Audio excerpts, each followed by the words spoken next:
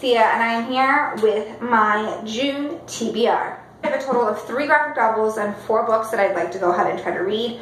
2 books I am already in the middle of, so I'm hoping that I can get through all of them this month. It doesn't seem too ambitious, but my reading has been kind of all over the place the last couple of months, so we shall see how it goes. But without further ado, let's go ahead and dive right in.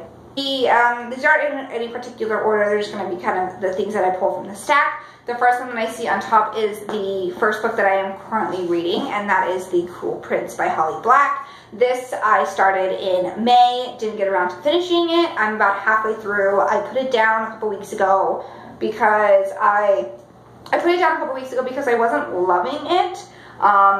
I wasn't hating it or wasn't loving it. I just felt like it was kind of okay, so I needed to take a break from it. But I picked this up the other day, and I was actually really intrigued. So I'm really excited to see where this story goes. So I'm going to go ahead and try to finish this month. The second book that I am currently in the middle of is Melmoth by Sarah Perry. Don't really honestly know too much about this. I won this arc in a Goodreads giveaway right before it came out, and my book club is reading it. The first is a meeting to discuss this the first week in June, so I need to get on it. I'm only like 20 pages in or so, but it's very interesting. I don't know my initial thoughts about it yet.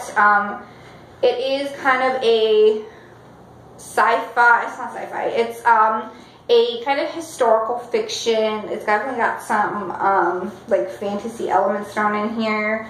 It says here, for centuries a mysterious dark-robed figure has roamed the globe, searching for those who complexity and cowardice have fed into the rapids of history's darkest waters. And now, in Sarah Perry's breathtaking follow-up to the Essex Serpent, it is heading in our direction.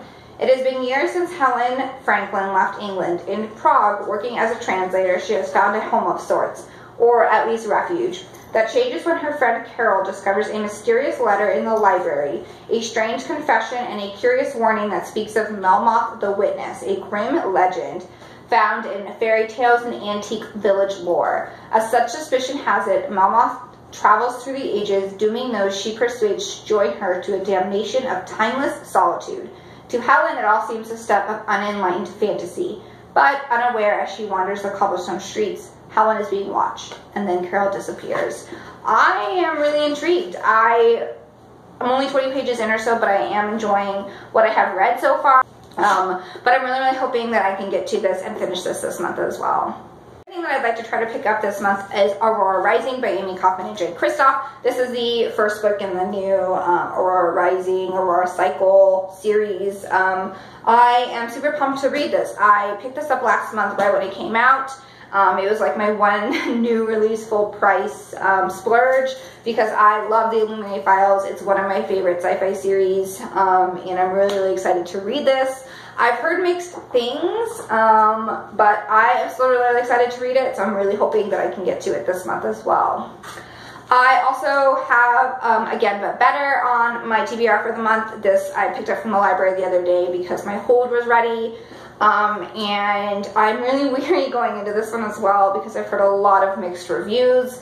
I really wanted to support Christine and her novel, but I just couldn't justify spending full price on it, especially if it's not something I'm going to love. So I picked it up from the library. I'm still really intrigued to read it. I want to read it. I want to support her. But I've heard pretty mixed things, so I don't know where I'm going to fall. But with it being summer and it getting warmer, I'm trying to reach out a little bit more into some more like romance and contemporary novels. So we'll go ahead and try to give this a read this month as well. I am participating in a readathon in June that has kind of a summer, that is like summer themed. So I think this might be the perfect read to go ahead and try for that. But I am really excited to go ahead and give this a try. And the next 3 books that I'd like to go ahead and treat are the 3 graphic novels that I picked up for the month. The first one being Paper Girls Volume 4 by Brian K. Vaughan.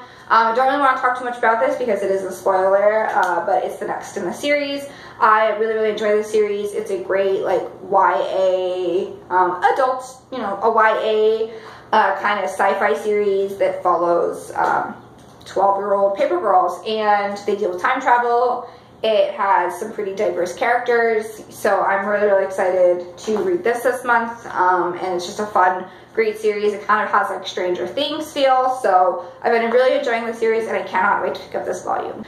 I also picked up Sleepless by Sarah Vaughn, who is the co-creator of Alex and Ada.